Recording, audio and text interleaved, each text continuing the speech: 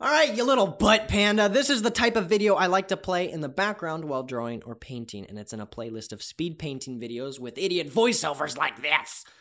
Alright, so I fasted for 29 days during the Islamic holiday known as Ramadan, and if you're wondering what's up with that gross dude in the painting, I'll explain. Wait, hold on. Does that mean that you were fasting while you were making those last few YouTube videos? Yes, I was fasting while I made some of those. I was fasting for sure when I was making the face video because I think I said something in there about being hungry. My stomach is gargling, I'm hungry. I didn't mention fasting in my other videos or on social media because I originally wasn't going to even talk about it. Like, I wouldn't be able to sleep at night if I knew that I took advantage of a religion's custom to get views. The reason why I decided to make this video about it is because I don't want the words Muslim and Islam to be taboo anymore. I want everyone to be able to talk about it as openly as we talk about like Christmas or Easter.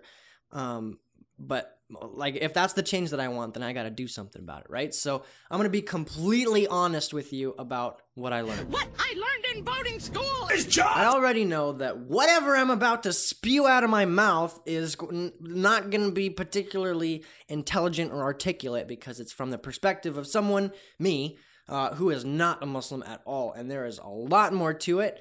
This is just the initial impressions of Ramadan from an idiot. That's me.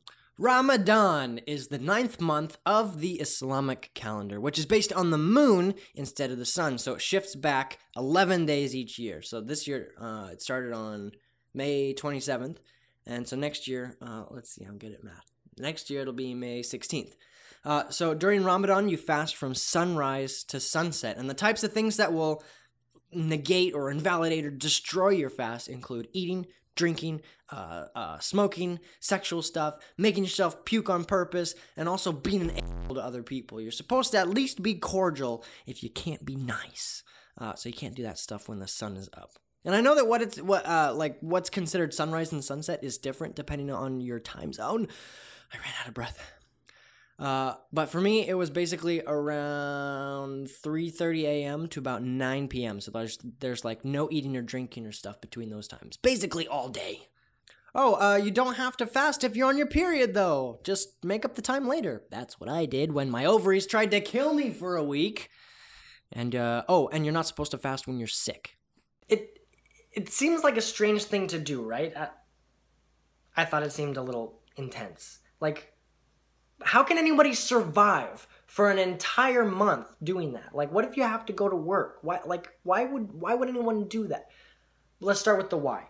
Why the hell, I'm sorry, excuse me, God, why the hecking heck would anyone want to do that? Here's why.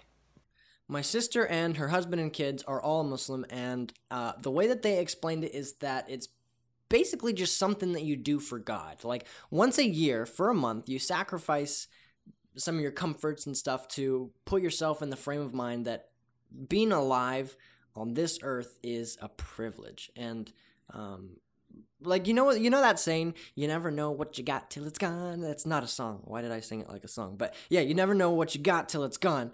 I'll tell you what, you never know how nice it is to live in an environment that allows you to have food every single day until you choose not to partake. Oh, and that's the other reason, so that you can empathize, whatever. What's the word I should use? Empathize, yeah. So that you can empathize with the millions of people around the world, and even in your own city or town that don't have access to food every day. Like, I'm sure you've seen those YouTube videos with the people, like, talking to the homeless dudes, and they ask, like, when's the last time you ate some food, man? And then they say, like, yesterday or 2 days ago. I live in a house with a refrigerator, for God's sake. I'm sorry, Lord, exfoliate me from my sins. I've been itching to say that. I didn't mean to use your name in vain. Let's try not to get so vascular with this video, shall we? Oh my God, that was the worst. Anyway, when you see stuff on TV about people being hungry or whatever, it doesn't seem 100% real, to me anyway, because there's a disconnect. It's through a screen. It's not real life. During Ramadan, I felt the pain of hunger. I felt what it was like to not be 100% spoiled. And that really let me start to see more what it's like for people that don't have their life handed to them on a silver platter. This is the intense part. Children, shield your eyes. Ow. Not to get too political, but there are countries where people, a lot of times because they're Muslim, are being hunted down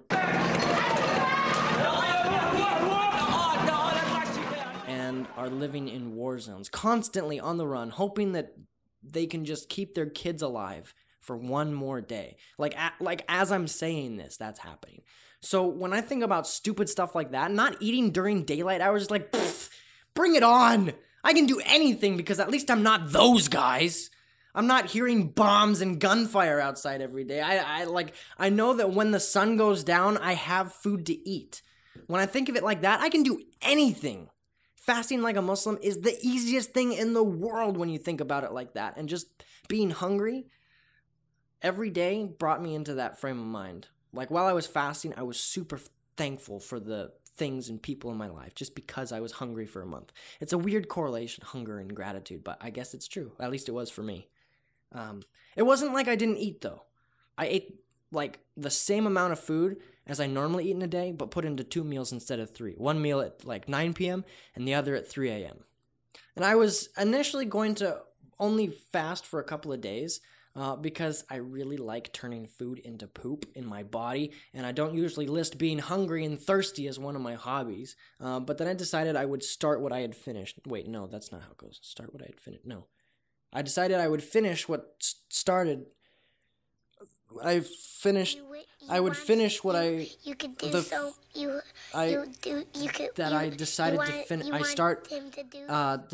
gonna finish. Yeah. Okay.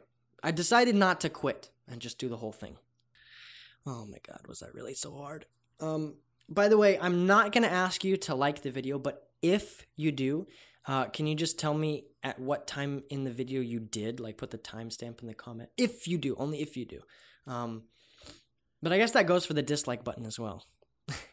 Also, give me a 5-star review on Yelp. I want Guy Fieri to come visit my establishment and take me to Flavortown, Daddy! You got Fieri right. They do the R on it all the time. They get it wrong every time. You fry my gizzards, baby. You blonde sea urchin, man. Oh, baby! Oh, baby! A triple! Oh my God, where was I going with this?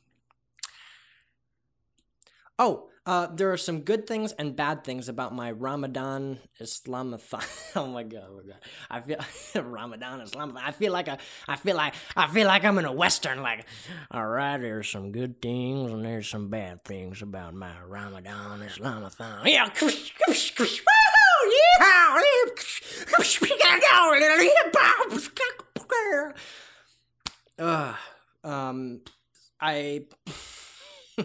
I prayed 5 times a day.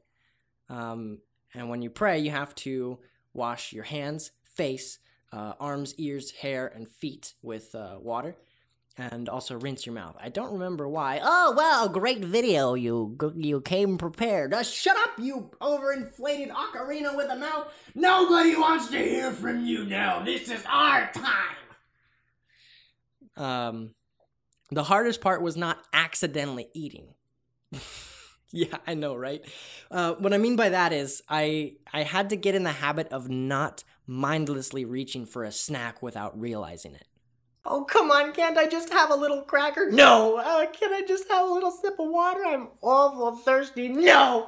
Can I just... No, you may not eat the intestines of a little kitten and then drink its blood! What's wrong with you?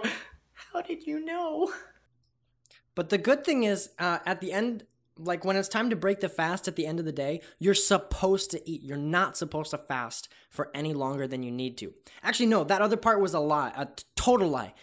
Actually, the actual hardest part was cooking food for my kid while I was hungry and not tasting it or eating with him. Nothing says jealousy like watching a 2-year-old chow down on your delicious food as you drool all over yourself, making a bigger mess than he is, knowing full well it's gonna be another 6 hours before you eat. Oh, my stomach.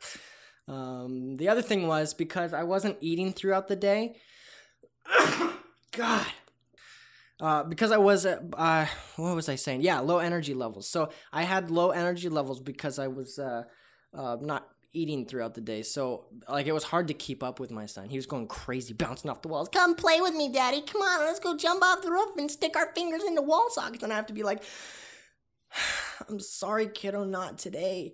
Daddy can't handle another electric shock. I'm too tired. You're gonna have to play Who's Your Daddy all by yourself. I'm not gonna co-op with you right now. Should I really have to say that I don't actually do that with my kid? Well, here it is to be safe in case the NSA is listening. Where did I put my tinfoil hat?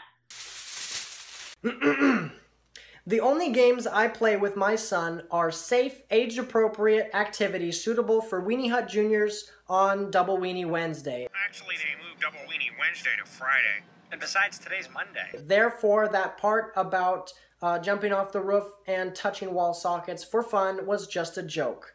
If that were true, my son and I would have superpowers, which is also not true, Mr. NSA. We're not mutants with superhuman abilities who could pose a threat to national security. It's just a coincidence that my son's name is Xavier. And the fact that we have a basement full of mutants in training. What? I'm dying over here, man. You know what, though? I'm actually glad that I did it for a whole month, for the whole month of Ramadan, because I don't know. It's hard to describe it, but remember when I said it's not going to be articulate?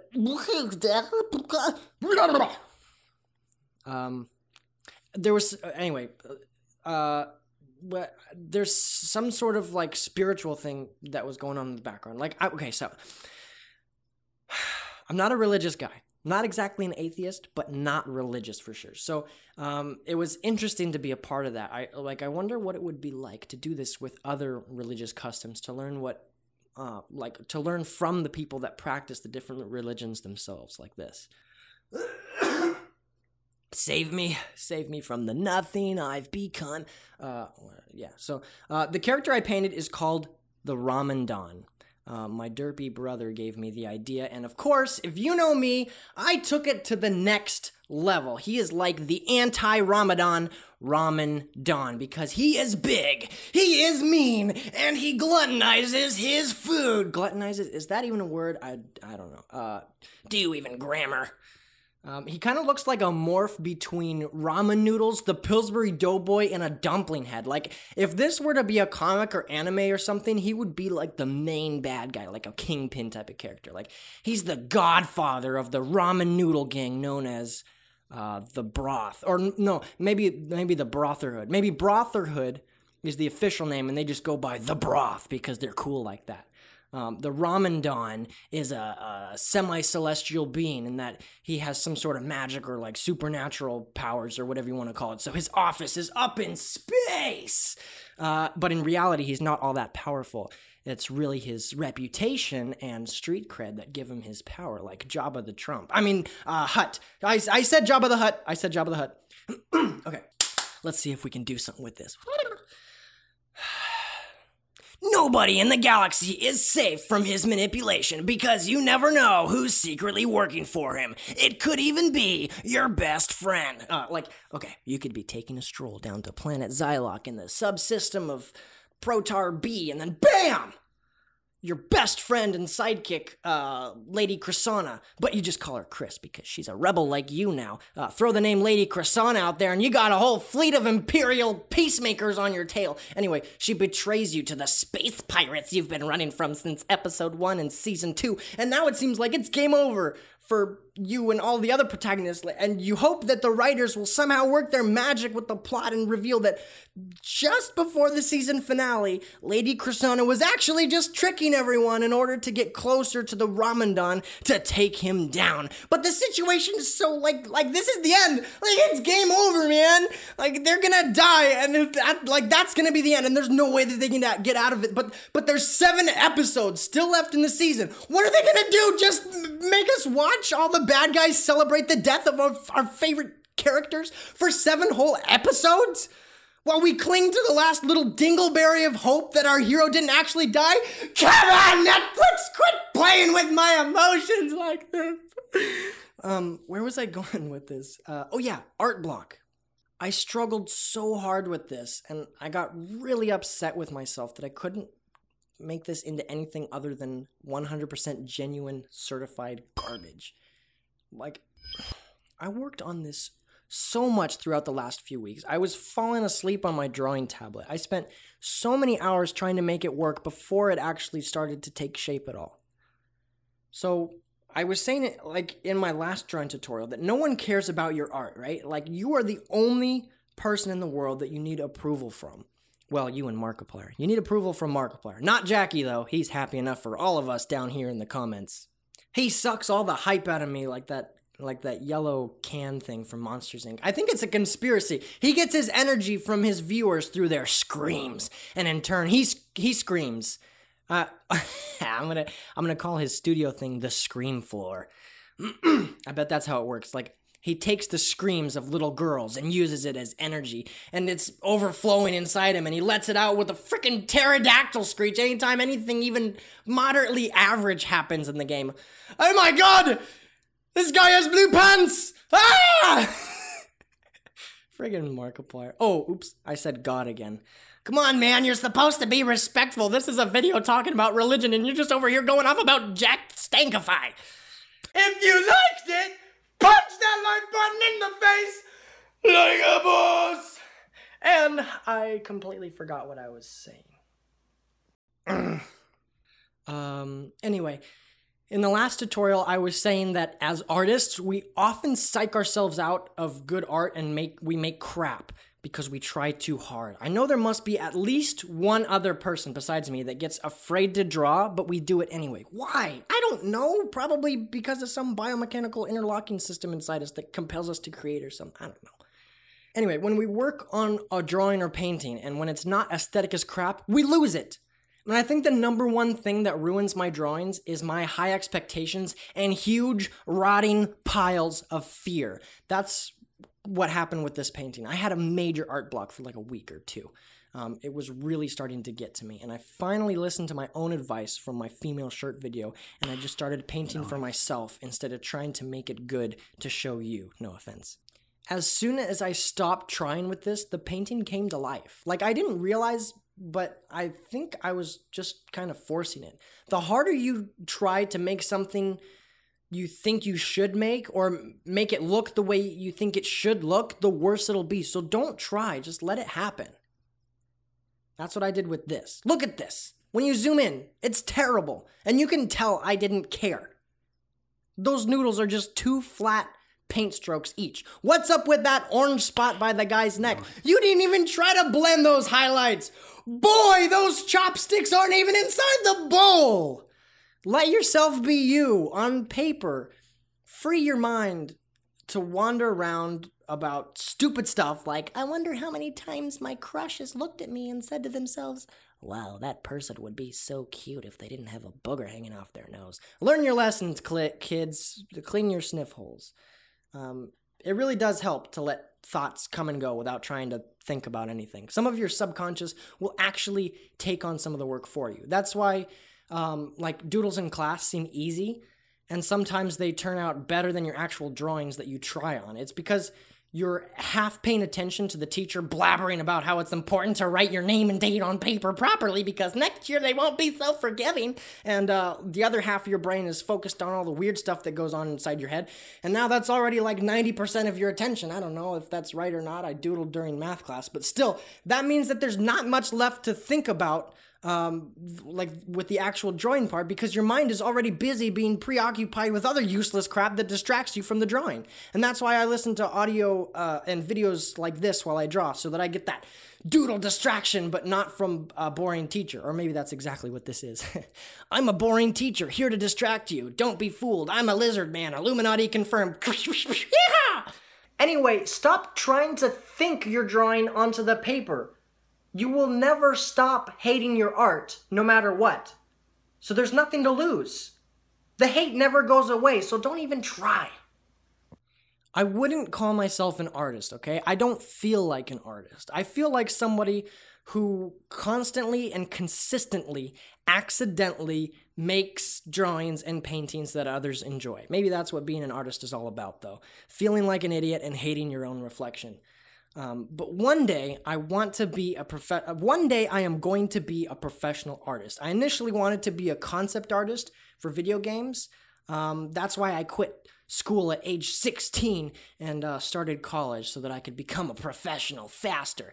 But things happened a lot differently than I expected. That's a story for another video, though. I won't get into that now. But when I was 16, I decided I was going to be a concept artist and work in like a AAA studio, namely Blizzard. I would have helped design some of the Overwatch characters as an intern or something if I had stuck to that plan, but I didn't.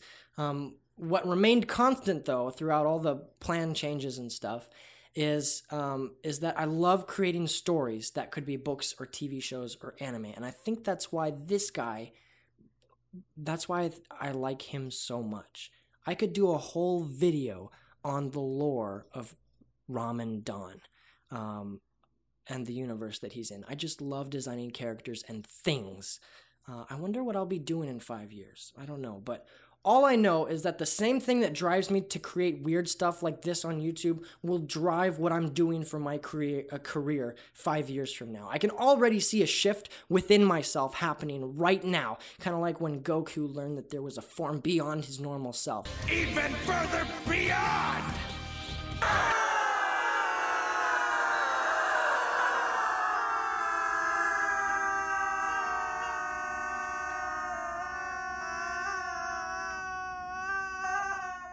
Until then, though, I'll let the depression and self-loathing be my food and water. Oh, by the way, should I do live streams? Is that something you'd be interested in? Does anyone have the notifications on to know when I would be live? I'm thinking about streaming every once in a while and taking requests and doing live tutorials and stuff. But be honest, though, if you don't have notifications on, I'm not going to ask you to turn them on. I'm just wondering how many of you click the bell, that's all.